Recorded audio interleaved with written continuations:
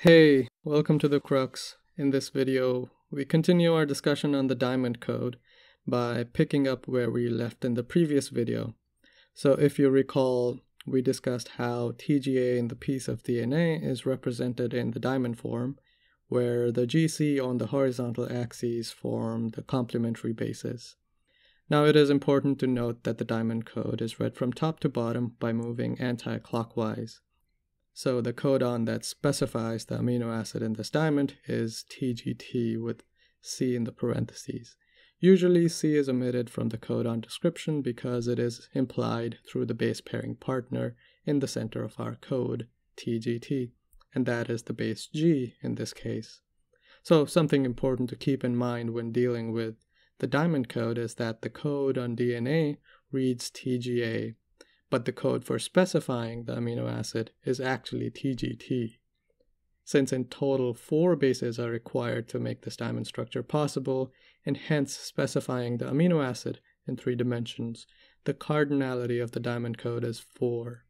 So now we move to the basis of specifying amino acids in the diamond code, and that is symmetry. George Gamow saw that the amino acid side chains were largely symmetrical, and therefore he postulated that the diamonds or the holes between the base pairs could be flipped side to side or end to end, and that wouldn't change the meaning of the code. So let's understand this by example.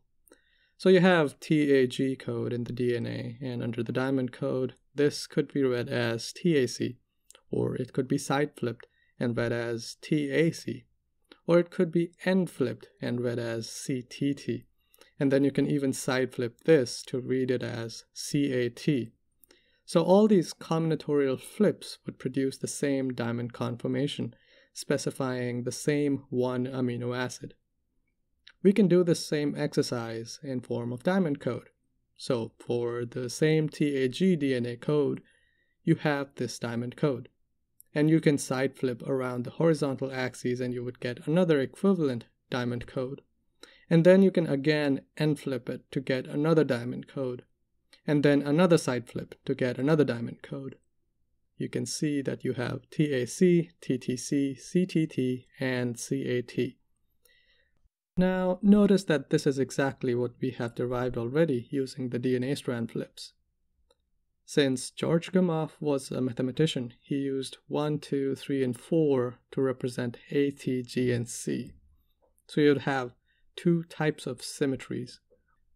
One set with 1, 2 on the horizontal axes and another set with 3, 4 on the horizontal axes.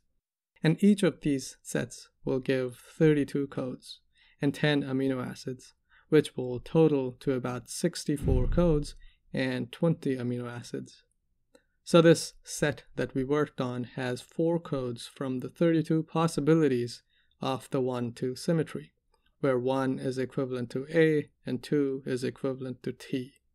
And all these 4 codes specify the same amino acid. In 1954, when George published his paper, he didn't say which code specified what amino acid, so his model of diamond code is purely theoretical. So just to understand better, here's an example of 3-4 symmetry diamond code, where all these 4 codes specify the same amino acid. Now that we have the basic understanding of how symmetries can be used in the diamond code, we can derive the 32 possible codes under the 1-2 symmetry, which is the AT along the horizontal axes. I would encourage you to pause this video and try it out yourself.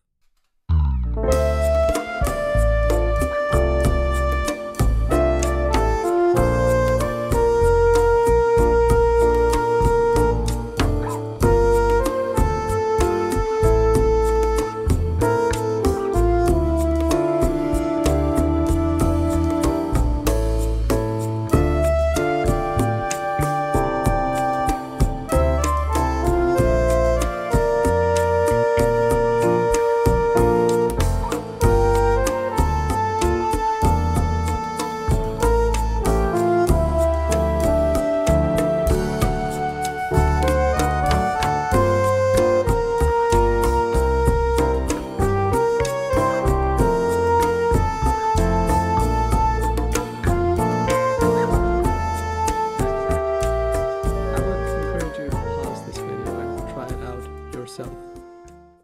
Now, we have 32 codes split according to their redundancy in their specificity toward the amino acid, and there are 10 such redundant categories. And each box is one amino acid, and we have 10 in total. Now, you can derive the 3-4 symmetries as well using this template by simply replacing 2 with 4 and 1 with 3 along the horizontal axes. And likewise, you will see another set of 32 codes split among 10 amino acids. So here you have it. You now know how the diamond code works in theory. If you enjoyed this video, like, comment in the section below, or share it with your friends. And if you'd like me to cover any particular topic, comment your suggestions. And as always, don't forget to subscribe for more knowledge. See you in the next video.